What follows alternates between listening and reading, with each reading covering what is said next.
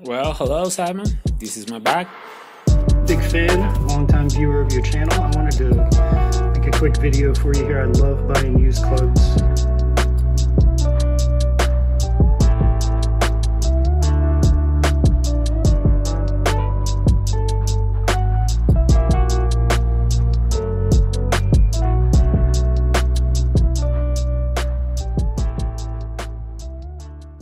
Guys, how you doing? Welcome back to a brand new video. Simon here with another What's in Your Bag video. These videos have gone down incredibly well. I hope that I've helped a lot of you. If it hasn't been your bag, hopefully you've got some general idea from someone else's bag if you had a similar question. As I say, I've got thousands. Not thousands, that's a big exaggeration. I've got hundreds of emails from you guys as well as hundreds of Instagram messages as well. I'm trying to filter through them and obviously answer back to everyone. Some videos haven't worked, some pictures haven't loaded, some emails haven't worked, for example. So obviously it's difficult for me to use all of those and then I'm replying and then those emails get lost.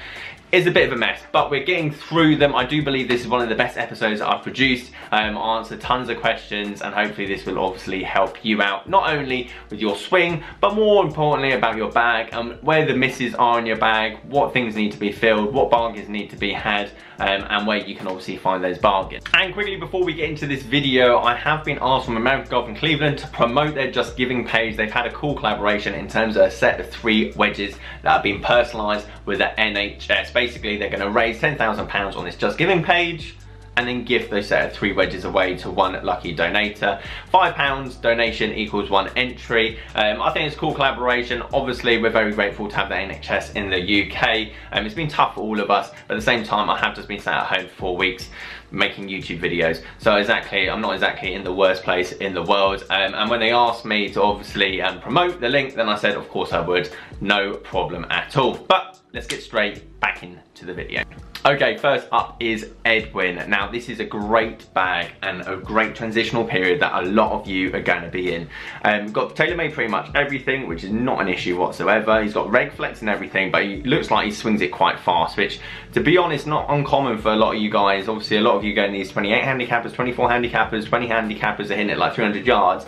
I was one of those guys. I could hit it 300 yards when I started the game, but could I hold a 10-foot putt now? So, interestingly, he plays off 18. He hasn't got a handicap, but he probably shoots 90 on average. He's thinking about getting a new driver, which definitely could be a possibility because he's got a reg flex 10.5 aero burner, which isn't the best driver ever. And also thinking about swapping the irons to P790s. Now, taking Edwin's yardages into account, he hits a 7-iron, 165 to 175, which is quite far for a 7-iron. What I would say is, if we quickly have a look at the lofts of an aero burner, 29.5 degrees. So realistically, that's quite de-lofted. So if we look back at Edwin's yardages, for example, and we go back, now his 8-iron goes about 155 to 160, which is probably a traditional 7-iron, and that's probably what I want Edwin going forward to hit with a 7-iron. I don't really want a 175 7-iron because, again, the yardages are so far out. He can obviously swing it, he can obviously hit it hard.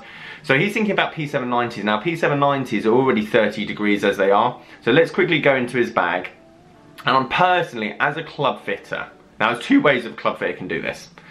A club fitter can easily go, look, you can hit your 7-iron 180. And the person goes, oh, brilliant, I can now hit the ball even further than I used to. But there's no point in having anything lower in the bag. Or you can go, we're actually going to lose some distance, but look at the height we've now got. Look at how more precision we've got with these clubs. Look at the dispersion that we've now got of these clubs. How do they feel? Etc, etc. And a lot of club fitters I've known, especially the ones that do the fitting days, are just there for distance. They go, here's your set, here's another 10%. Doesn't matter what's on the bottom. And he will hit his P790s further because the P790s are great irons. They just so low spinning for their launch angle, they're just rockets. And for certain people, the P790s are great. However, without seeing Edwin swinging it, I wouldn't recommend the P790. Now we're going to quickly look at, so obviously aero burner, driver, I think that definitely should swap out. I think the F9's a great shout. Really decent price. Don't bother with the speed zone. Get stiff flex, 10.5 degree, because again you can loft it up and down. I would prefer you get the F9 M5, that's my personal experience. M5, very low spinning, you need to be a class driver of the ball to use the M5. Just like the M3, just like the M1. So F9, I think more forgiving, more in your wheelhouse, go and buy one. The P790s, I potentially wouldn't bother. Now, if we went to, he said Golf Bidder, which is a good question. He went into Golf Bidder and he was having a look at P790s. I've quickly gone on their website. I think Golf Bidder is a great website, by the way. I've got nothing bad to say about Golf Bidder. However, you do pay the price because they're zero fakes and they've got a reputable name, brand, everything else. So you're paying the premium for it, but you know what you're getting is quality. Now, just for 7 to pitching wedge, you're talking 393, 677 for 3 to pitching wedge, and that's quite a good deal because you can sell the 3 iron for about 100 quid by itself anyway. So that's a lot. Now you could go down that route, but that is £677, and as I said, I don't think the P790s are good for you, Edwin. I would go for a lesser known brand. Interesting, let's see what they do. P7, let's see if they've got any in. P770s. Right, go. Now, P770 was very overlooked. 5 to pitching wedge, 415, 427, 457. The P770 and the P750 are very underlooked clubs because the P790 did so well, and the distance, etc., club fitting, look how far it goes. However, for traditional lofts, for where you want to be going forward, for someone that realistically needs to play something a bit less lofted, I would recommend a P750 or P770. It's going to give you the same feel, same sound, etc, etc. You could get 4 to pitching wedge here. Buy it now, 375, and they're in great condition. I personally, let's quickly have a look what loft a P770 is. P770 loft. That, for me, in terms of long-term gain, you're going to get better. As a golfer, I believe that's going to be better. 33 degrees with your 7 iron, it just makes sense. Yes, you can go P790, yes, it's more forgiving. Realistically, Edwin, we want to be playing off 10. I think progression, everything else, A, it's going to be cheaper, B, you're going to get better condition, C, you got more choice, and I think it's going to give you a level of ball striking difficulty that you need in your game at the moment. I think the rest of the bag's fine, to be honest. You could probably whack in another hybrid in there, or maybe a driving iron because you've got the club head speed. I think 3 wood's great, leave it alone. Cobra F9 for the top of the bag, and then potentially look at those more bladed TaylorMade irons. Okay, so the next one is from Josh. Now, Josh loves a tinker and goes in heavy detail throughout the bag. Now, he plays off 15. He's knocking on the door of 100-mile-an-hour driver swing. He did say he had been in a car accident as well, so I'm glad that you've recovered from that, but obviously got back issues. And it's very important when it comes to golf. One of my first questions of any lesson or club fit is, have you got any injuries? Because you've got to work around that. The last thing you want to do, especially with a torsional sport like golf, is compound any bad injuries you have in your body. However, let's move on. Interesting bag here. Interesting bag, and the reason I say interesting bag is because there's a lot of good stuff that he's doing and I like, and to be honest, the bag is like exceptionally good. Now, I love Josh because he's sent in the prices of what he spent on everything, which I think is just important for everyone else to have a look. He thinks he spent about $1,000 on the bag, but that's with a donated offer. He won a long putt contest with his dad and he's got a serious Odyssey putter at the bottom of the bag. Overall though, he's so passionate about it, he apologises for the length of email. Do not apologise. I can talk as much golf as the next man, so more detail from me the better. So let's have a look at his bag. I'm going to flip this over so you guys can see it full screen. So he's got Rogue Sub-Zero, Ping G400 3-wood, which again is really good. I like both of those. He's got a 5-wood, is that, yeah, 5-wood with the, mind you, Heavenwood. I think that's 7, is it? I might be wrong, hang on. So I think it's got a 9 degree, I need to go back in the email. Because I'm pretty sure Callaway Epic, they kind of rhymed all of their woods, for example, with, let's move that, 20 degree. It's close, isn't it? So that says Heavenwood, but realistically that is a 5-wood, and 18 degrees is a 5-wood. Strong lofted 5-wood, 5-wood, 6-wood. Anyway, I love the Epic. I think that's a great buy, by the way, for anyone that's looking for a great fairway wood. I'd put it up there with the Ping G400. He's then got P760s, and the reason I love these irons, he's got stiff graphite, which I think is a great shout in the bag. He's got a nice little combo set of P730s at the bottom, straight into an SM7, then into some nice Vokey wedges at the bottom, and then his Odyssey O-Works putter with a very nice cover down the bottom there. Now, he's got stiff graphite. And for anyone that's wondering what stiff graphite is, or should you get stiff graphite, I would recommend, if you are not necessarily struggling for club head speed. Now obviously he's not slow, he's got some decent yardages, however the lightness of a shaft helps. He even says in his email that a light shaft actually gives him better feeling. Do not be afraid to get graphite shafts. Like the production and the value that or the R&D that go into shafts now is so good. I give it 3 years until they start producing X-stiff graphite shafts, because the feeling's better, it's dampening, you don't get as much vibration up the shaft, it's lighter, you can change the torque more. There's so many things you can do with graphite shafts that you can't do with steel. Steel is just one component that pretty much goes in one shape, and the only way you can step the only way you can bend a steel shaft is by putting a stepping process in it, or like a rifle shaft where they taper it. That's the only way you can do it. With graphite, they layer it over, so you can have so many different qualities into a graphite shaft, which I highly recommend. Overall, I think the bag looks great. Obviously, if you're going to get down, there's nothing that needs to be changed. Realistically, it's just going to be that grind and practice. But overall, I think the bag looks fantastic.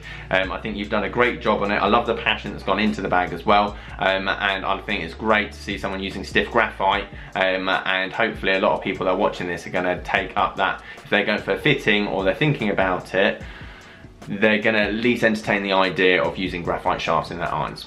Okay, so the next bag is from Russ. Now Russ, I think, is a great person to try and mirror and copy if you do get into the game when you're younger. Now, he's 43 years old now, he's a 5 handicapper. He's been playing since he was younger, but obviously had a gap in between, like university and then obviously later life, which is probably the majority of golfers that start off when they're young. Work, family, busy, etc, etc. Now he had a great transition, and he's just basically tinkered himself. Again, I think the bag's in great shape. I don't think he needs to change anything, but he even goes through and tells us where he is with his bag, what he had when he started, how he's got to what he's got now. And my only thing that I would take away from what Russ has done is that he knows what works for him, because he's played the game long enough. So we're going to go into his bag, we're going to show it.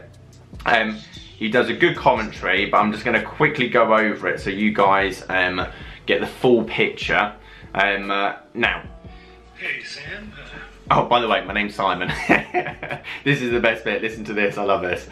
Hey Sam, big fan, long-time viewer of your channel. I wanted to. Long-time viewer of the channel. My name's Simon.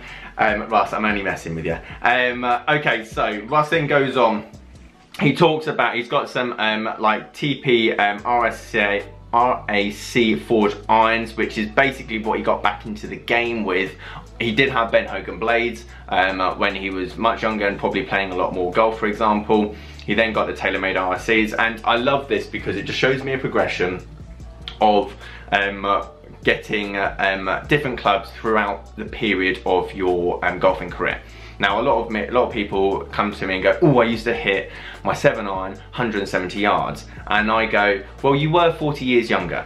And it's something very difficult as golfers, especially the ones that have been playing the game so long, to then get back to where they were. And rather than going massive cavity hot muscle backs, he realises what he needs in terms of control and what he needs in between power. So he got the 710 AP2s. This was another set he had, so that was progression from the RACs. He said everyone raved about them. All this stuff is second hand. I love that Cleveland putter, by the way. That Cleveland putter looks great. And that bag in the background is what he's using at the moment. So he went on to his 710s and used those for a while. He put some AP1s at the top end of the bag to give it a combo set, which he got for $35 per club. And finally, where he is now, he's now gone to the Ping i500. So he's slowly gone and got bigger and bigger clubs as he's slowly got older, potentially hasn't had enough time to play as much as he used to, loss of flexibility, etc. However, he's made that steady transition. He's tried the P790, he's tried all the muscle bags out there, he just finds them too hot, and you only know that if you've been playing the game long enough. Like, if you are a good player, and I think the moral of the story is that the more you play this game, the less likely you're gonna need me. Like, I'm giving you this advice because you've probably been playing the game 1 to 5 years and you're like, oh, should I do this, should I do that? Now, I love Russ's bag. He didn't really ask me any questions, to be perfectly honest, and to be honest, he knows, but he's showing his bag, he's proud of it. I love the face pack. Is that a Bettinardi part as well in the bag? That's really good. I think the bag looks fantastic. He obviously has a great passion for the game. He loves the game, which is brilliant. Now, he tried the sim this year. He got a couple more yards out of it, but he was like, why would I bother spending $600 to get a few more yards? I completely agree. At the end of the day, 4 or 5 more yards, 1 mile an hour ball speed on average isn't gonna get you any better at golf. So he's got the M1, he's got the Epic Flash, and he didn't mean to have Ping irons at the bottom end of the bag. I will scrub through this and have a look. He didn't mean to have it. There they are. It just so happened they worked. I think the Ping i500's a great iron. I think it's a great iron that Ping have brought out. I do feel like Ping make solid irons for the beginner golfers, mid handicappers, low handicappers. They've always struggled. The eye blade flopped. They've never been able to create something sexy. The i500, I believe, is sexy, and also at the same time it gives you that level of forgiveness for people like Russ, where they're just like, you know what, I want to have something that's controlling, but I do need a bit of help. I do need a bit of feel, I do need a bit of power, and I think he's made a great choice in where he is. He's been to fittings, etc, etc, and he knows what he wants. So I think it's a great message from Russ and myself that this game's a journey. Don't rush into things, don't panic. I think that's the one thing I do want to say. Like, a lot of you probably don't want to hear it, but I'm telling you guys, wait a year, wait 2 years, then decide on your irons. Let's see where you are, rather than let's buy a set of irons and then 6 months later, oh, I've just come down 10 shots, these irons are now not good enough for me. Or the opposite, I'm getting slower, but I still want to cling on to that idea that I need a blade. Well, do you need a blade? They're the kind of questions I'd ask. So Russ, thank you for sending your bag. I think it looks great. Simon here, and have a great rest of the summer, hopefully when we're all back out. Okay, so the next bag is from Ian. Ian is 14 years old. I've played twice this year and shot around 140. Although I do have the skill to shoot lower. Driver goes about 175 to 200. 5 iron, 6 iron, about 125 to 130. I love this, by the way. Ian, thank you for sending your bag. It's taken a lot of courage, you might not think so, but I believe someone that's obviously just starting the game, shooting the scores you have, the yardage you have, it's very easy to send in a bag where you're hitting 160 yards and you've got this, this and this, and blah, blah, blah. Whereas I like someone that's just started the game. I do feel like I'm going to be able to help you more than most, and hopefully answer a lot of questions that people have. So thank you for sending in your bag. Now, you don't know your swing speed, no one does, normally. People that send me emails do, because obviously they're very into their golf, but you don't. I love that. You're saying, what do you think you should change? I've been thinking about getting newer clubs, but I don't know if I should get secondhand or new. What do you think? Definitely don't get new. I have seen your bag, but even if I didn't see the bag, as soon as I read that, I was like, don't get new, okay? Until realistically you've been playing the golf, unless you've been playing golf for 4 years, don't get new. Unless you're breaking 80 consistently, don't get new. They're the two advocates I have. If you've been playing 4 years, by all means, go and get fitted. If you've broken 80 consistently with your starter set, go and get fitted. That's the only rule of thumb of beating the 4 years old rule. Now, let's have a look at your bag. Thank you for doing it in landscape as well. This is what's in my bag. I love that, listen to this, it's so good. Simon, this is what's in my bag? What's in my bag? Right, okay. Ian, let's go through it. First of all, driver, perfect. Don't worry about it. At the end of the day, 3-wood burner, again, I prefer that burner to the aero burner actually, and the burner super fast, I think that came out as well. So actually, I had that burner, so I know what it's like. Good. Stiff flex, again, don't worry about the shafts. I think that hybrid, the H1, again, good for you. Let me just turn my volume down slightly. The H1 forgiving hybrid, I think that's a good addition for your bag as well. Stiff flex, again, you're going to only get faster, don't worry about it. In terms of your yard, is all going to come up in the next 2 years regardless of what you do. Now, he's got quite bladed King Cobras. Now, I'm not particularly sure in terms of that model. However, as I've said in countless videos, when you start the game, get something, they're not blade, but they're more like AP2s. I think that's good. I think you should have smaller heads when you start the game because it's going to make you a better player. Got a Vokey down the bottom there. Now, the only things I would say is, if you're starting the game, I would spend money on a putter. Now, your putter, nothing wrong with it. And by all means, you're going to break 100, no question, with that if you practice. That being said, if you do want to spend some money, I wouldn't buy anything brand new, but if you want to spend, sorry, I didn't see where you're from, but if you want to spend 50, 60 pounds or 50, 60 dollars, get like an Odyssey 2-ball putter, get something that's a bit more face balanced. It's going to make it a lot easier in the short term. Keep the dead center, because when you get down to 10, 11 handicap, then break that back out and start working on your stroke. But I think in terms of motivation, shooting better scores, if you're shooting 140, I imagine you're having a lot of 3 putts, I imagine you're having a lot of 4 putts. Let's get something that's a bit more forgiving. Let's get something with a bigger grip. Let's give something that's gonna get you holding a few more putts. Alignment as well is very important when you start the game. So Odyssey 2-ball, or an old Spider tailor-made. We're talking like Ghost Spider, where it's like 50, 60 quid. That's what I'd spend money on. Should you buy anything new? Definitely not. Overall, I think the bag looks great. I think you've done a fantastic job in terms of sending in the bag and videoing it, so thank you ever so much for doing that. Just keep practicing, keep enjoying it. Ian, well done. Okay, so the next one is from Jamie. Now, this isn't more about his bag, but more about his swing, as he sent me a couple of videos of his swing, and obviously this is a what's in your bag. However, I do feel like this will help a lot of you that watch this, and you might have a similar problem. I.e., a lot of you say to me, Simon, I can follow through when I practice swing, but I can't follow through when the ball's there. Interesting. This is why.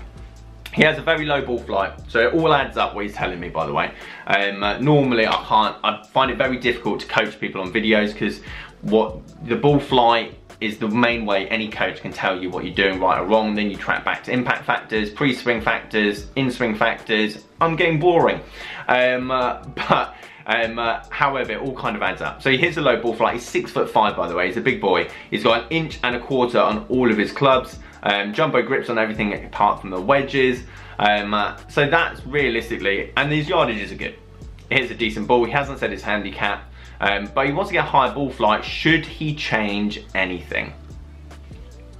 Interesting.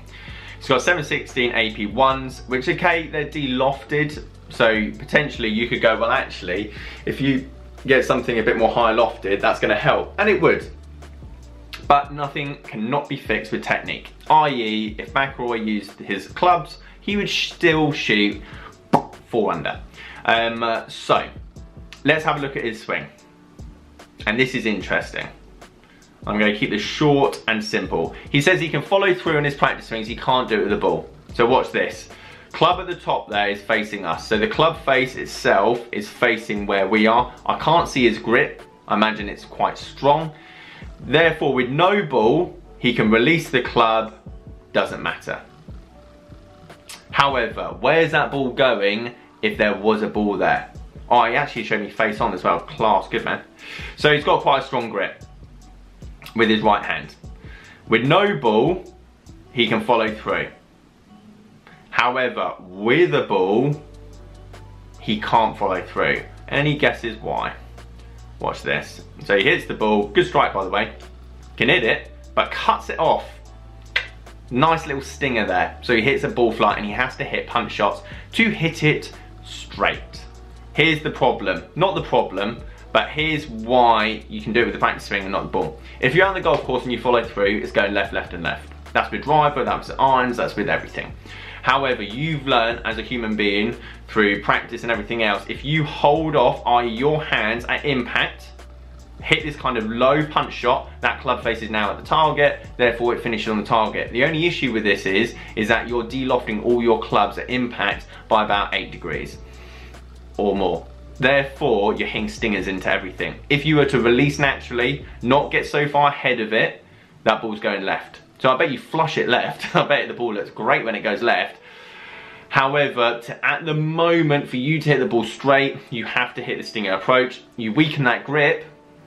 You can follow through as much as you like. It's not going left. You're going to get more height. There's going to be more dynamic loft at impact. There's nothing wrong with hitting that cut-off shot. There's tons of great golfers that hit it. However, if you're getting to the point where the lower clubs in your bag are just like basically just getting off the deck, I imagine you struggle, for example, with like the hybrid or the 2-iron off the deck, because it's just going to be so low lofted. It's basically going to be a worm burner. So realistically, that's why everything's going so far. If you were to weaken that grip, for example, you can do the same thing and the ball should finish on target. I don't know what your swing path is, but at the same time, that's my advice. If you want to follow through and hit the ball straight and you want to gain more height, because you need that loft impact, at the moment, you're having to saw everything off just to get the ball to go straight. I hope that makes sense. Okay, so the next one is from Camilo or Camillo. Apologies if I have pronounced that wrong. He's from Colombia, so thank you for sending in your video. Very interesting this, and I think this is going to be more reassurance than anything. So he's been playing since 2018 in November. Realistically, he's been practicing since October 2019, so we're talking 7 months here practicing properly. He barely has scores of 120. Now his handicap index is 10.26, so he's off 10. My lowest round on 9 holes is 40, and 18 holes is 82. Obviously, with such a hard course, he's playing at 7,400 yards. Like, the stroke index is going to be stupid every time he plays. So if he's getting a handicap around there, like, even if he shoots over his handicap, he's still going to get cut because how difficult the golf course is. Now, this is going to be just reassuring him about where he is now. He's come, like, to be playing off what he's playing off around this course is exceptional progress and shows how much work and effort he's putting into the game. He's practicing 3 to 4 times a week. He's getting 18 holes in every Monday, plus gym, plus cardio work. So he loves it, which is great. What I would say is be patient. Now, his bag, consistency, everything else looks great. He absolutely smashes his R blades, so very similar to the start. I would potentially get irons that are less lofted for that kind of control, but he's playing a course at 7,400 yards, so that's a tough one. This is the price he's paid for everything in his bag, by the way, which I think is really important for you guys to see. Driver 73, 3 with 38 pounds, 5 with 25 pounds, irons 135, 450 pounds for the total. Brilliant. Most of it off Facebook Marketplace, which is, by the way, a great place to look for irons and clubs. No, just go and pick them up. Like, if someone lives within 20 miles of you, there's some great bargains, because some people just don't want to go on eBay and don't want to post all that kind of hassle. He's got, let's go into his bag. Let's have a look, because he's really struggling with gapping between his pitching wedge that goes 150 yards and a gap wedge 130, because I imagine they're quite strong lofted. He's worried about missed shots. His regular shot is a fade, but he doesn't know how to shape shots. Putting is the worst part of his game. My lowest putting round in 9 holes was 15.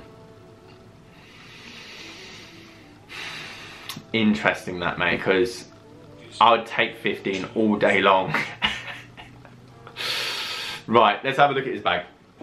So, bearing in mind, £450 for the bag, love it. 3 Vokies down the bottom there, which I think is brilliant. He's got a 52, 60 and a 56. Now, I've said this in the past, that pitching wedge and that 52 is going to have a massive gap, and the forgiveness between the two, so if he has a mishit with the 52, it's going I think he said it goes 130 yards, which is like far.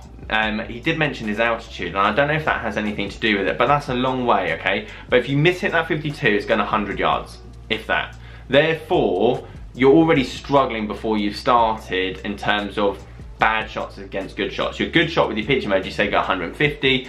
I could hit that pitch mode 150, so I don't doubt you. But then that's a big gap. Do you know what I mean? Like if you've got the flag at 132, what do you hit? Do you hit a half pitching wedge? Do you hit a flat out 52? So I'd get another wedge in. I'd get a 46-degree wedge personally to gap in between that. Or you're going to have to get irons that are less lofted, because again, those RBZs, for the speed that you're hitting them, level you're off. Unfortunately, too much of gapping. So just like I said at the start, I'd have a look at some more bladed irons. You don't have to spend a fortune. I'm talking like 110 pounds, 150 pounds. Get some like Tyler CB irons. Yes, they're going to be less forgiving. Yes, they're going to go a lot less distance, but that gapping and control is going to be a lot easier. Overall, the bag looks great for 450 pounds. He talks about his putting. Putting 50, if you're shooting on average 30 putts a round. I know he said the best round is 15, but if you're averaging 30 putts around or 32 putts around for your handicap, that's okay. 28 is obviously class. And I know we talk about like tour pros and their putting average is like 28, 29. They're playing at golf courses where the stimp meter is like 14 degrees, like 14 on the stimp meter, and the undulation's just stupid. The pin positions are so tough. So they're just world class. If they play their local golf course, i.e. your golf course, and the green's running at 10, their putting average is going to be like 26. Do you know what I mean? Because their wedge is going to be on fire, they're going to be holding everything inside 10 foot. So realistically, for the average golfer, to get down single fingers, your putting average should be 28 to 30, and that will complement your wedge play as well as your putting. He talks about Scotty Cameron and his RX putter. I think both of them are great. Personally, if you're struggling with the putter, I'd go with the RX more than not, because it's going to be more forgiving. Overall, I think the one thing I want to say is irons could be changed, because it's going to give you more control. I think your yardages are just too big and wild. I think you need some more loft there. I think you need more control, more position, more spin. But you've been playing since October 2019. You're playing on a course at 7,400 yards long. You're doing exceptionally well. I think you're doing all the right things. You're practicing 3 to 4 times a week. You're got the motivation, your gym, your cardio. So to be honest, mate, I think you're doing everything you should be doing to get better. Like, if you tell me in 2 years' time you're not playing off 4, I'll be gobsmacked. So just keep doing what you're doing. Patience is a virtue. I love the bag. I love the mentality. Keep going.